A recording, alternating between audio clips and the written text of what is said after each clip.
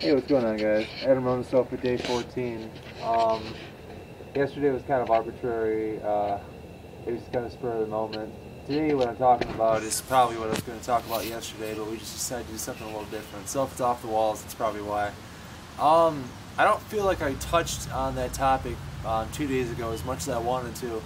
I want to talk about when I was talking about empathy and talking about listening to people first. I didn't really review the video all that much, but I'm pretty sure I missed out that there's a difference between empathetically listening to somebody and actively listening to somebody. You know, we have the personality traits and we have the character traits. And as I said before, personality traits are things like, you know, you're trying to communicate and you're trying to do these surface level techniques. It's just, you know, things you read in a book. When, you know, character ethics are just things what you are, and by leading with integrity and things like that. Something I want to talk about with communication, this is more like a personality trait. This is more like something to identify who you're talking with.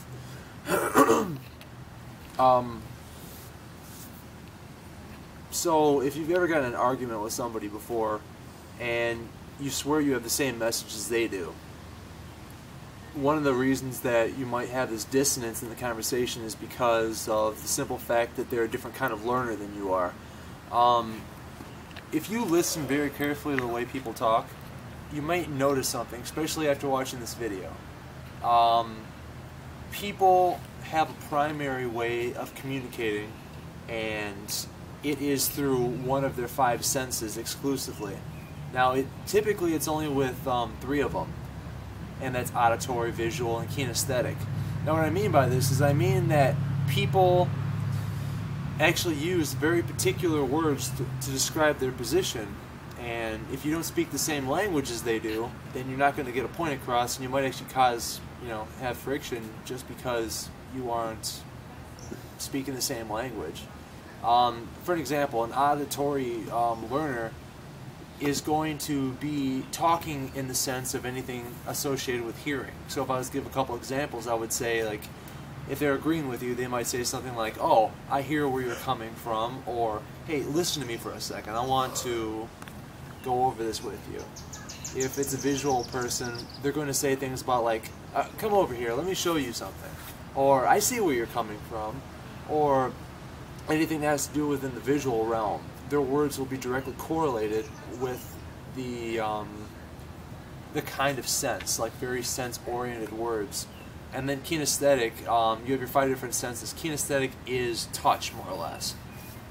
But with a kinesthetic sense, that's more about ideas of feeling. So some people are very focused on talking about how they feel. And they may, you know, you can have the other 2 senses thrown in there, but it would be really bizarre and hard to catch on. Mainly we have the 3 that we focus on. So if I were to put these in a conversation where it would make sense of how there could be a problem, if you have an auditory speaker and you had a visual speaker, the conversation might go something like this. Somebody might come over and say, "Here, let me show you something real quick. I want to go over, you know, the plans for what we plan on doing." And the other person who might be an auditory listener would be like, "Listen, you're not listening to what I'm saying. This is what, no, I just showed you. That's exactly what it is. No, can't you hear that?" I mean, literally, this happens. People have those particular just phrases ingrained in their mind, and they talk like that subconsciously, completely, you know. But you can identify that because when you focus on what kind of learning method they are and the language that they actually use, you can actually tune in on that and automatically build rapport just like that. So it's a super powerful tip, super way of just getting on key with somebody and less arguing, you know. This is a personality trait skill, so it's like, you know, it doesn't beat having a good character, but it's something that would definitely help you communicate in general. So this is all I got for you today. Hopefully you got something from there. Take care.